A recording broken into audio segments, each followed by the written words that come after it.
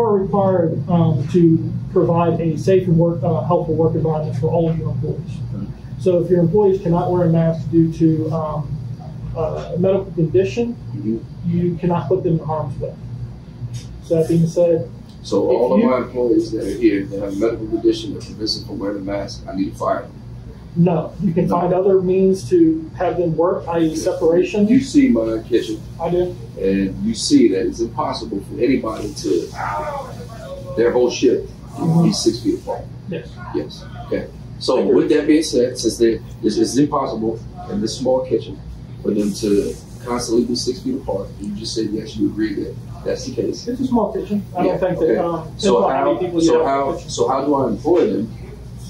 Since they can't be 6 feet apart and medically and because of their health condition, they can't wear a mask. He said in that case we need to let them go. Continue to employ. In that case, I need to let them go. You don't have to keep them, no. So I need to discriminate against somebody with a medical condition. Well, the best example I gave your wife was, let's say you work in asbestos. You're required to wear. Well, no. Let's say we work in a restaurant. Okay. That's where we work. So let's say your employees are exposed to a chemical that they have to wear a respirator for. If they legally can. We work in a restaurant. There's chemicals in restaurants that you. Okay. Do you before COVID, did you see people wearing masks in restaurants? And let's be honest. No. Okay. So we work in a restaurant. The reason why people have to wear masks, according to your organization, is because of COVID, right? So let's not start making up stuff that you have to wear masks because of chemicals and stuff like that. Well, you were talking about in regards to the person's medical condition. Right. I'm telling you an example of where an employer, while it can't discriminate, can not have an employee be put in harm's way. So it's not discrimination. You are not legally allowed to put an employee in harm's way. So the best example I can give you is either asbestos or a person who has an allergy to like peanuts. If a person's in a peanut factory or in a place where there are peanuts. Well, let's use common sense. We're not a peanut factory, and we're not trying to employ somebody that's allergic to peanuts. Let's use common sense. We're in a restaurant. I hired these people before COVID, right? And they have medical conditions. Have they provided you documentation? Do they need to provide documentation? At least a note. Can you or me legally ask them what their medical condition is? You can't ask them what it is, but you can ask them if they have something. Am I required to?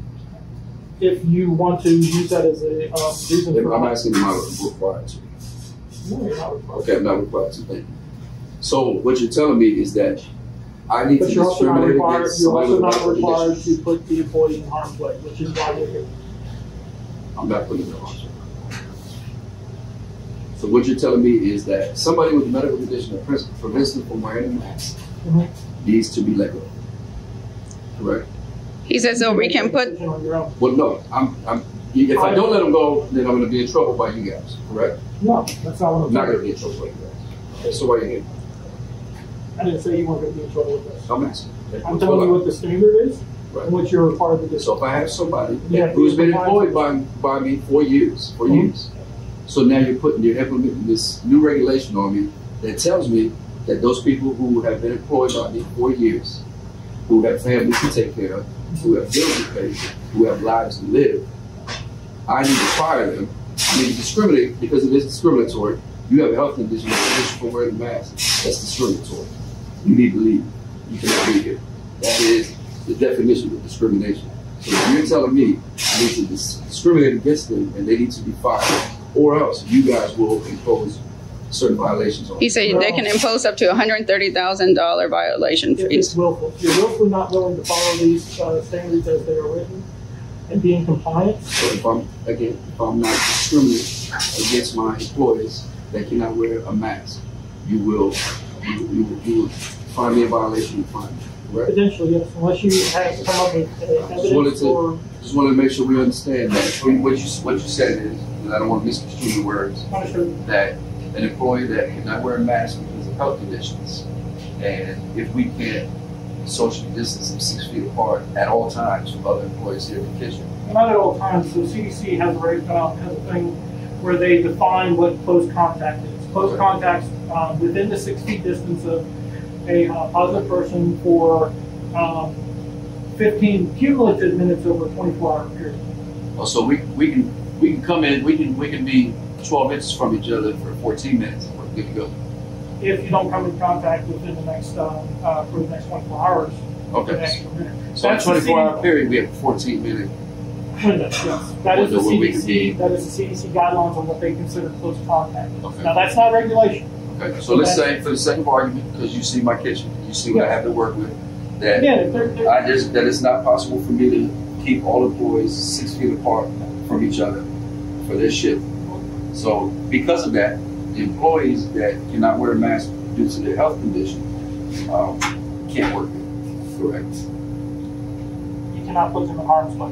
So they can't work it. That's not what I'm saying. What I'm saying is you cannot put your employees in harm's way.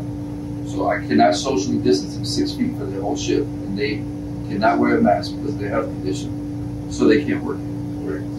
No, No, they can't work it. no, that's not what I'm saying. What are you saying? What I'm saying is you can't put them in harm's way.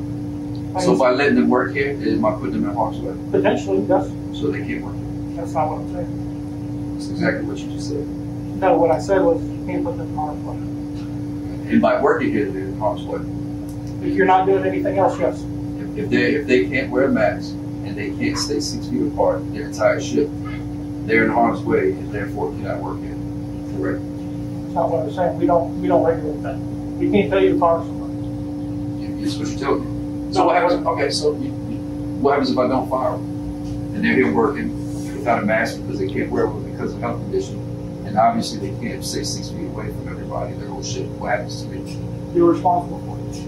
Meaning, You are held responsible for their safety. okay, and then what were you guys? If you are violating a regulation, there are citations and penalties. Okay. That is all we do. So if I employ that person, you will give me a citation and a penalty. Potentially. This whole situation, with us being here doing this inspection, you are open, as I explained to your wife at the beginning, you are open to citations and penalties. Okay. If you're unwillful or you're willfully unwilling to do these things that are required of you as a business owner, willful citations can be up to $136,000.